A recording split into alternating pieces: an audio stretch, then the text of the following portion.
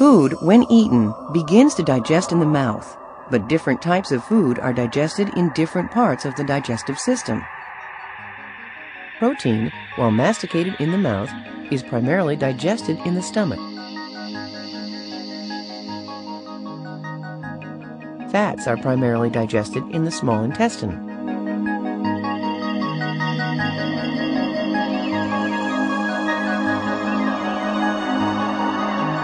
The process of carbohydrate digestion begins in the mouth with the release of the amylase enzyme.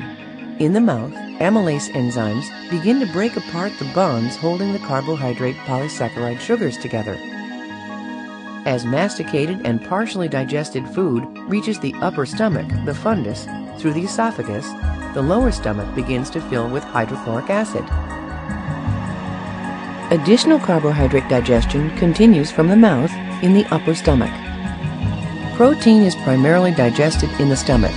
Protein digesting enzymes break apart the bonds holding the amino acids of protein. Digested protein, partially digested carbohydrates, and undigested fats travel into the small intestine for the digestive process to be completed.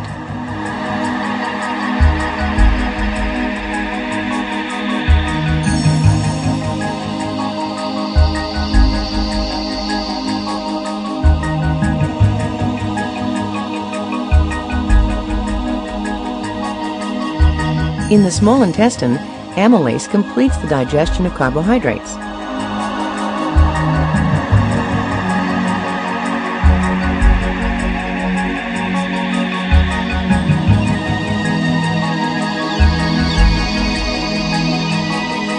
Fats are digested in the small intestine by the lipase enzyme.